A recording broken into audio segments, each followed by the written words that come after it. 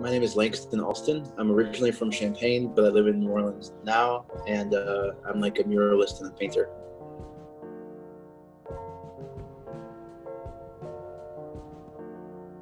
That's been something that's like been kind of in flux my whole time being a muralist. Like some of my favorite projects are ones where I kind of sought them out.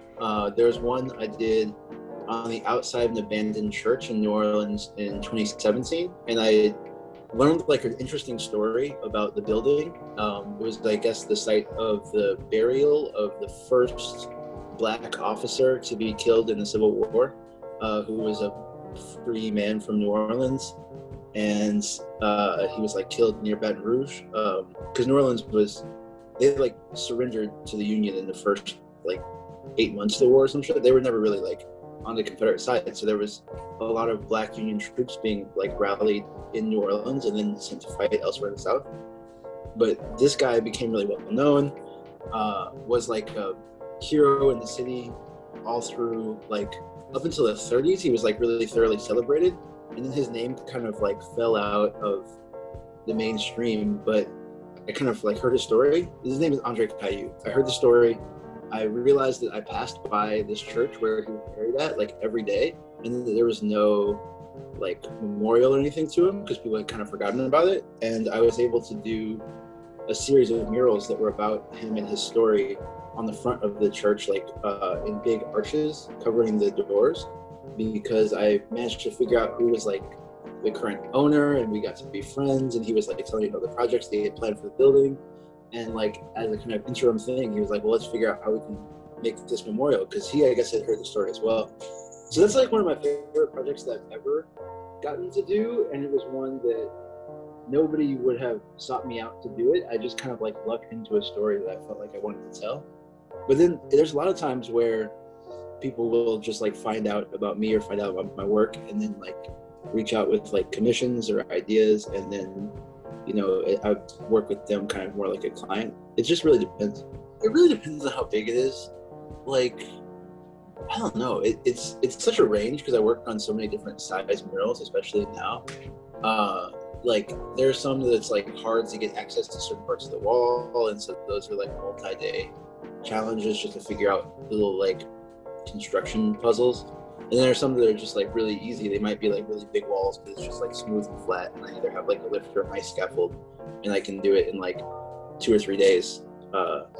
It's such a range that it's hard to really say. Like I do a lot of murals that take 1 day. I do some murals that take a week.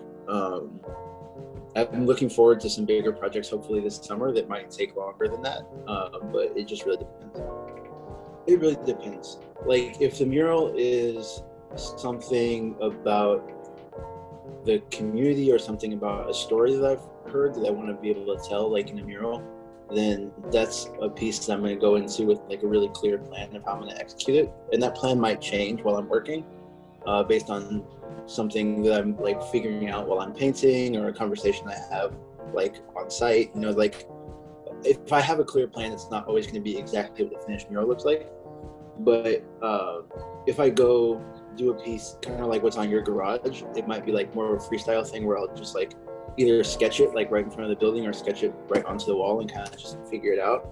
And like when I'm doing that, I'm just like listening to music, and I'm like maybe like looking at like a book of like my favorite artists at the moment, and like seeing things that I like that I want to emulate, or ideas that I want to try, and then just trying them and seeing what works and what doesn't.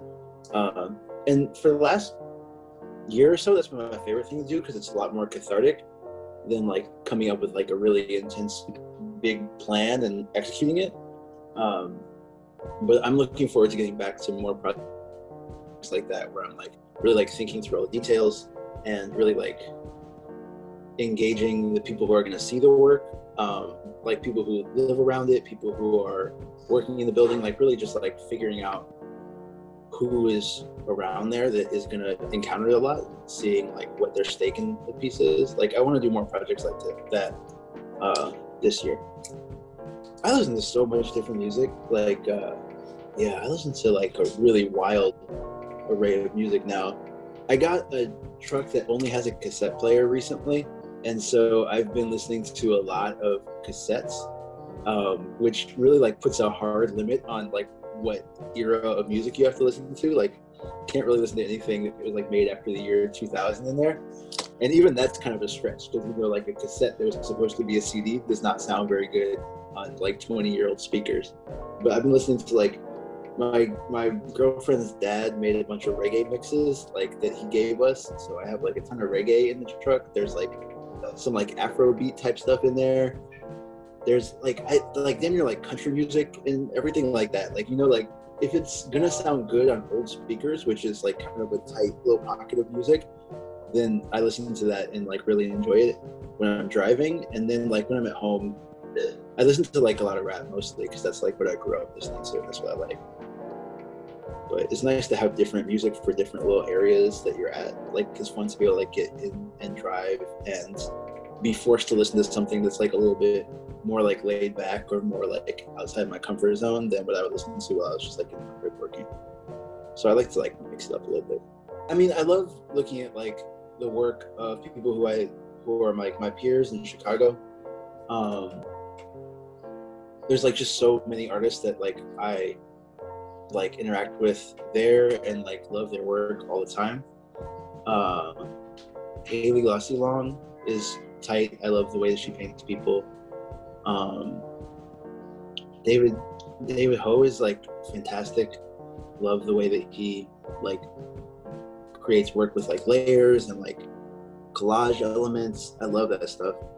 And then I have like friends here whose work like really inspires me, like pushes me. I have a friend, Devin Reynolds. He recently moved to LA, but he makes like these incredible compositions out of like attaching multiple pieces of wood and like found material together and like making these like giant paintings that are kind of like inspired by sign painting, graffiti, and all that stuff. And then I also like to look at like old artists. Like Alex Katz has been a favorite for a long time, since I saw a piece of his that's in the Art Institute. It's like a yellow, it's like the side of a house that's yellow. And it's just enormous. But like the way that the colors are is just so sick. It like really like, it's like very arrested and very simple. So like I love seeing stuff like that. I've been into Matisse a lot recently, like Matisse cutouts. I got a huge book of just Matisse cutouts, and like being able to make artwork that says a lot with very little actual mark making is really cool to me. It's something that I kind of want to learn how to do more, just because I think it's like, I don't know, like we get so much stimulus, and also it's so easy to like overwork a piece of art and just do too much, and like seeing pieces that are just like the opposite of that is awesome. So I don't know, those are some of my like current influences, but it's always changing. There's always new people. I like have a bad habit of like buying art books all the time. So I like to like just like run through as many artists as I can find.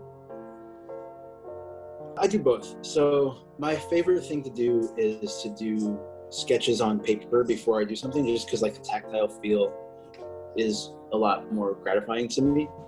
But then like illustration work, I do all on an iPad, because it's just way easier to give somebody a finished product if you make it that way. So like the bag, I obviously drew that digitally.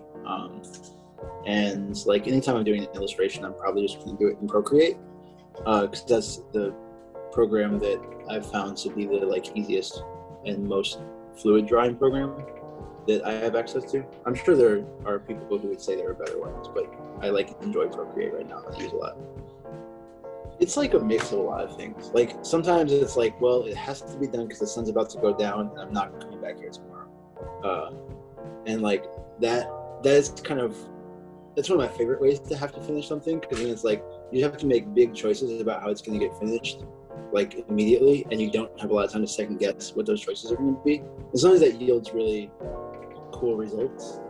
Or other times it's like, this has to be done like tomorrow because the lift is getting taken away tomorrow, and so you're not going to be able to get up there the next day, which again is like, it forces you to make decisions about how to finish something, which I really appreciate.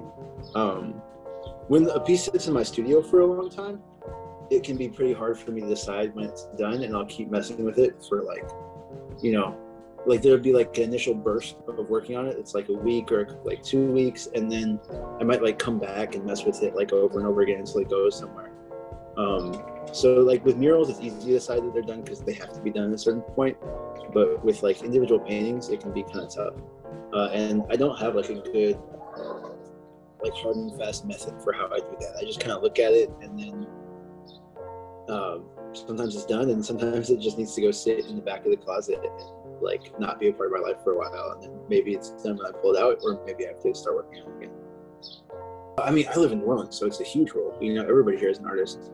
There's like, it's actually, yeah, that's like a wild question because there are so many kinds of art that exist only in New Orleans and are only for this community. Like they're not made for anybody else that is outside of the city, and that doesn't need to change. Like it's fine. Like there's like a lot of, I'm in the 7th ward, so there's like Mardi Gras Indians all around, which is like a old, it's a way to celebrate the heritage of people who were able to escape slavery and live outside of the city of New Orleans with like maroon communities, which were normally mixed communities of freed slaves or escaped slaves and Native Americans. And there was a ton of them around Lake Pontchartrain, like in the swamps in the early days of the city. And a lot of people in the city are descended from those people. And the way that that's celebrated here is people making like elaborate, like massive beaded suits and wearing them on Mardi Gras. And the suits cost thousands of dollars to make, and they take all year, and it takes like your whole family to make a suit. And it only exists to like parade through the city on Mardi Gras. That's the only purpose that it serves. It's not for the outside world, really. It's like a spiritual exercise more than anything else. And I don't know, it gives life like purpose and meaning and beauty in a really cool way. And it's also some of the best art that I've ever seen. And it's made like just only in New Orleans, only for New Orleans. Like people maybe have heard of it elsewhere, but like they haven't really experienced this. You can't really experience the whole thing unless you actually like are physically present. There's like all types of art that gets made like that here. Like, I don't know, it's wild. There's really no way to quantify like what it means, because it's just like it gives people's life meaning in general. And it also isn't like tied to capitalism. This is one of my favorite places to be an artist and to make art, because there is such like a vibrant, old, thriving scene for people who make work, but don't necessarily make it for money, or don't necessarily make it for like a market, right? It's not like to bring things to an art market. It's not necessarily get like recognition from like a gallery or something like that, or it's like just because it's a part of history down here, and it's just like, I don't know, it's like critical of people's lives. It's humbling, honestly, as somebody who does make art that is for sale. Like, it kind of puts that into perspective as being not that important compared to all this art here that is made with like a spiritual intention. Honestly, good. I just really, like, you guys were super receptive to the bag design when I sent it in, and I had a great time painting the back of the garage. Like, it's just been cool to work with you overall, and easy too. So I don't know, it's always nice as an artist to work with somebody who understands artists, and it seems like from working with you guys that that's the case over there.